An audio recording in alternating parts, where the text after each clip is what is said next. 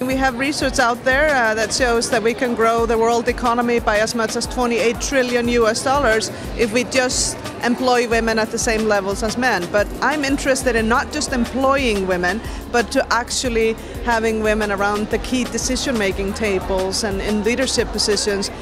Kažkodėl, nežinau, kiek metų visi galvoja, kad moteris turi pasiaukoti dėl vyro, kuris nori daryti karjerą. Bet niekas negalvoja, kad galbūt vyras gali pasiaukoti dėl moters, kuri yra gal net talentingesnė už jį arba savo srityje.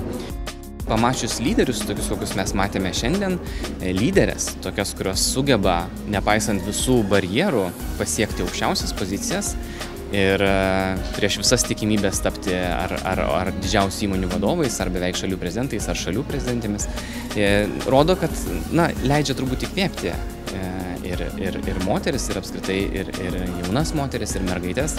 Kai matau tokias apraiškas, kur yra ne vienodos galimybės, ne vienodos startinės pozicijos, kur būt net iš karto vien dėl lyties yra diskriminuojama, ką tu gali pasiekti ir formuojami skirtingi lūkesčiai, aš nenoriu, kad mano dukra augtų tokioje aplinkoje ir nenoriu, kad ji galvotų, kad ji gali pasiekti mažiau negu jos brolis. Ir aš labai džiaugiuosi, kad šita konferencija gyvuoja ir kad jinai tęsia savo veiklą. Ir man atrodo, kad dar daugiau mums reikia, kaip sakyti, vilioti į visą šitą reikalą kartu ateiti ir kartu kalbėtis vyrus.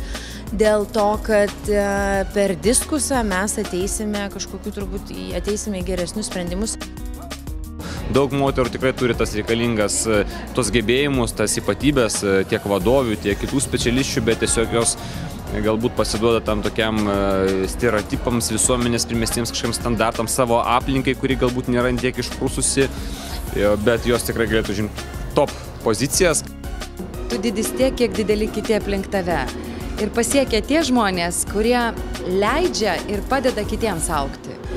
Ir man atrodo, kad idėja renginio, pasiteisino visų 100%.